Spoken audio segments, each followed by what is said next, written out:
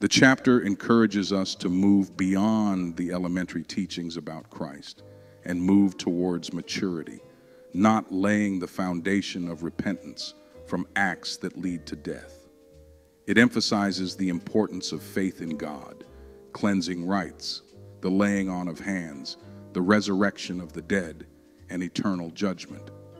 It also warns that those who have fallen away from repentance are committing the sin of crucifying the Son of God and subjecting him to public disgrace.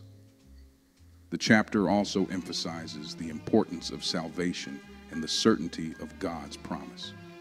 God made his promise to Abraham, who swore by himself, saying, "I will surely bless you and give you many descendants." This oath confirms the unchanging nature of God's purpose, making it impossible for God to lie.